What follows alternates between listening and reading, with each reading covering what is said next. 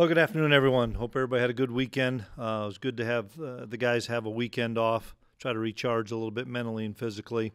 We're back at it with a normal week of prep, normal stuff, and we'll be on the grass fields first half of this week. So we'll see the guys at 2:40 today. I know Coach True saw them this morning, and guys were excited about getting back to work. We know it's going to be a big task going to Colorado. We got to continue on from our game planning last week and really hone in on a lot of the details of the game plan this week. Coach, based on what happened over the weekend, are you glad you didn't really pick this as an off week, but it fell in your lap to have an off week? It was an interesting Saturday for sure. And some of that is just what college football is right now with great parity, and you better come ready to play, and you better have your A game. And there's a lot of really good teams out there that people don't know about that have really good, talented players. And, you just look at our league, there's some teams that won on the road, and those are huge wins when you get them on the road. And so just across the landscape, there was a lot of top 25 teams that either didn't play their best or give the opponent credit. They played well. A little bit to look at Colorado. What are your biggest concerns with the Buffaloes? There's a lot of concerns that we have. Obviously, go to the offensive side, and I think Sanders will be the first quarterback picked off the board. He should be. In the film that I've seen of a lot of the top guys, I think he's an excellent thrower. You can't really confuse him. I've seen a lot of different teams try to manipulate coverage and disguise, and he does a really good job pre-snap to post-snap. And he can make all the throws and has a lot of guys to throw the football to. And then on defense, they're going to be aggressive. We're going to see probably a lot of man coverage and some pressure, and so we have to be able to win in man coverage, and we have to be able to find ways to run the football. Chris, what was the best thing that happened to your team during the bye week, you think? Getting the guys that have been here 5 and 6 years a break, the amount of reps that they had taken since the 1st of August or the end of August when we started playing games, the guys that have been around that everybody knows about. We practiced those guys, but we were really smart with those guys and didn't have them out on the grass as long to try to get their bodies recovered because they've played a lot of snaps of football. And then on the flip side of that, our opportunity to work with a lot of younger players, whether they're freshmen or pretty young or new to the program, to develop those guys. And that development isn't necessarily for 2025. It's to develop them when we do have that need this season. Travis Hunter is obviously unusual in that he plays both ways. From your perspective, when's the last time you looked at a player and thought he could play Iron Man football? Just doesn't happen a lot right now. There's probably a handful of guys, not a ton. There's probably a handful of guys that could do that, but to do it at the high level, we talked about that last week. He's doing it at such a high level on both sides of the ball, and playing fast on both sides of the ball, and it's really impressive to watch. Because he's making plays in both phases and big-time plays. He's not a role player on either side. He's a dynamic impact player on both sides. Quarterback, is his ability to run and extend plays? I mean, he seems to be a very good scrambler. Yeah. How much of a challenge does that present to you? It is. I mean, we have to have really good rush lanes. He is going to scramble, in my opinion, to throw, and does a tremendous job of keeping his eyes downfield. But he's athletic enough that when he does scramble to run, he can hurt you. And so, for us, it's going to be really good rush lanes as well as being able to collapse zones or stay with our man when we're in man and try to give him some different looks. Did the off week kind of help Uso's situation? We're encouraged by it. Once again, he didn't do anything last week other than stuff with rehabilitation and things with Coach True. Haven't seen him yet today, but got a report that it was promising. And so we hope to have him back this week. Now, will that be in a full-time role or in a limited role? That is to be determined as how the week goes. But last week at this time, I'd have said there's no chance that he plays. Now I think there's a really good chance he's going to be able to play. Obviously, you guys didn't see Colorado last year. They struggled a lot defensively. They seem much improved on that side this season. What's kind of the biggest thing that you've seen that they're doing better than last season? I didn't watch them last season, so I can't answer that question. As the season has gone this year, they've, I think, understood each other. Obviously, just like everybody else, there's new players. Every team has new players, and these new players have gelled, and I think they're playing really well right now. I thought they played extremely fast and physical and were aggressive against Baylor and then against UCF. And those are the two most recent games, one at home and one on the road. And that's the thing is I thought they were playing really physical and really at a high level, both home and away, and are gaining a lot of confidence on defense. Just the fan environment in Boulder is pretty notorious for being one of the tougher to deal with. Do you is this a situation where you try to bring in a guy that played against Colorado back when they were playing to kind of talk to the kids? No, not in particular. We have to do a really good job with our preparation. We got to do a really good job creating noise at practice. We got to do a really good job with tremendous focus.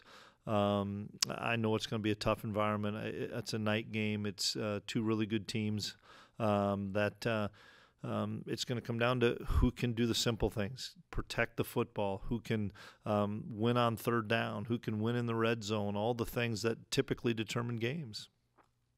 Do you have any lessons or takeaways from how the late kick in Provo went that you can use this week? A little bit, yeah. Couple of things that we're going to adjust on Friday night.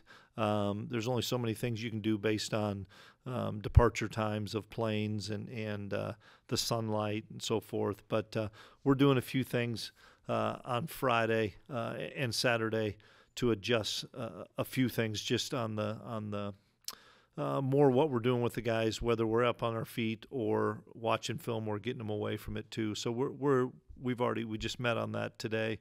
We have a couple of different adjustments we're making to both Friday and Saturday, but it still comes down to blow that whistle and what you do between the white lines, and are you prepared, and do you make great decisions, and do you play really fast?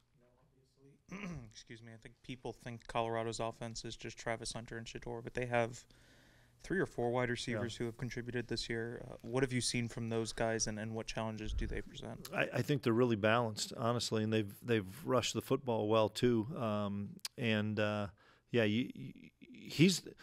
Shador throws it to the guy that's open and reads coverage and knows where he's going with the football. And if it happens to be Travis Hunter, it happens to be Travis Hunter. I think the Horn kid's phenomenal football player. And they have other wide receivers and backs that can hurt you. So, for us, it's not like you're going to say, boy, we're going to put all our thoughts into one guy or put everything into the run game or everything into the pass game.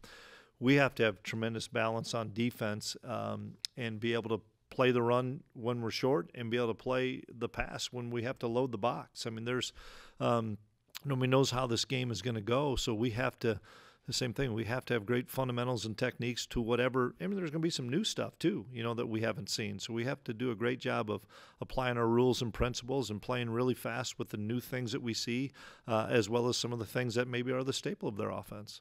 You guys have had success on offense on those early drives, those drives that to some degree are scripted and to some degree are just the first few drives of the game.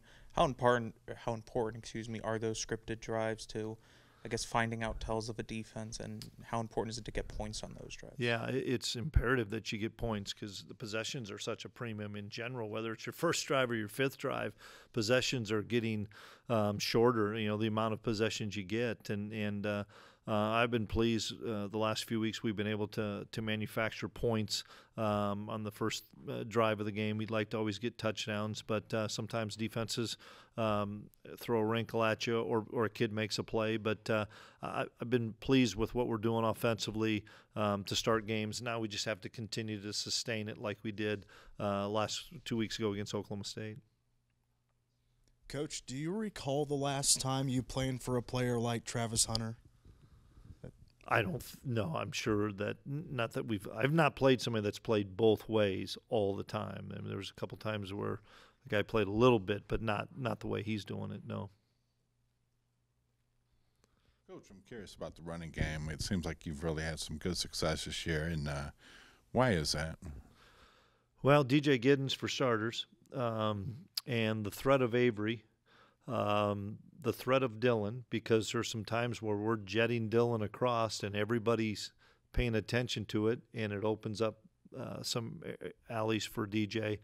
And then our offensive line and tight ends are doing a really good job, and they're an older group, but a new group together, and it's taken a little bit for those guys to gel. I think they're gelling. We're blocking well in the perimeter with wide receivers, so it's a collective group. To say it's just one person, you can never do that. It's a collective group of people that are gaining some confidence, and we have to continue to be balanced as an offense. But the only way you're balanced is by being able to do the first thing, which is rush the football. It seems like, I mean, obviously running the football has kind of become a little bit of identity. Is that halfway through the season? Is that about right? Yeah, I mean, our identity is 31 right now, and as he goes, it opens up everything else, and that's why, Avery's been more successful throwing the football because we're able to rush the football, and everybody. It opens up everything if you can run the football, and I assume that they're going to play a lot of guys in the box and try to take DJ away. Then somebody else is going to have to step up, whether it's in the throw game or somebody else rushing the football. But we're always looking for our identity, and for us, it's finding the ways to win on the perimeter with the guys that we have, finding the ways to get Avery some really good looks in the pocket, out of the pocket, and then the ability to rush the football with a variety of guys. I was curious about the scout team guys and the work that they hopefully accomplished in the past week. Can you maybe highlight a little bit of that? Yeah, we did some group work where we showed some Colorado pictures offensively and defensively, but then we did quite a bit of K-State versus K-State and those young guys, or maybe guys that are playing only on special teams, getting a chance to truly get coached on K-State football. And so we were able to do that 3 straight days for a good 30 minutes a day probably, and getting those good pictures and being able to have those kids be able to watch that film and evaluate, maybe what their retention is from fall camp, which I think is a big thing, as well as, are they getting better at their technique? And I thought it was spirited. I thought we had a good day. It was pretty even throughout the 3 days with offense and defense winning. So I thought it was a fun time for us coaches, and I know those players that have been on scout team really enjoyed it.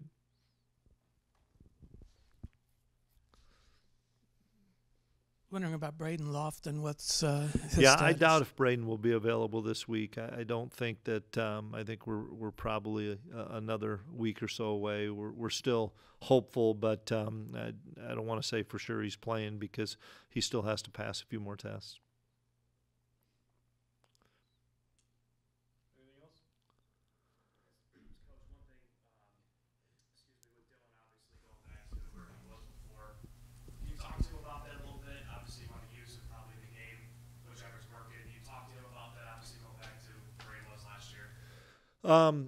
Yes, and I know he's excited about the opportunity. I know he was excited about his time there. He has a ton of friends there. A lot of those teammates were his brothers, and that's what college football is right now. Coaches do that as well as players, and so it's always probably a little bit more special when you have a relationship with that previous school, whether you're a player or a coach. But same thing. It is once that game starts, it's in between the white lines, and you've got to beat your opponent just like you do in practice. And so I'm excited for him. He's playing really well, and he's healthy, he's fresh, and we've got to find ways to utilize him. Were there any young guys who really impressed you with some extra opportunities? Yeah, I don't have any names for you, Kellis. It just was good to see a lot of guys. Blake Barnett, it was fun to watch because we missed him during the spring. You know, he missed all of spring football, and so for him to truly get an opportunity, because he just first learned the offense in fall camp, for him to now run scout team and then play quarterback and do K-State stuff, that was fun for us to see. So we saw some really good things out of Blake, but that was fun just because we hadn't really had a chance to see that yet.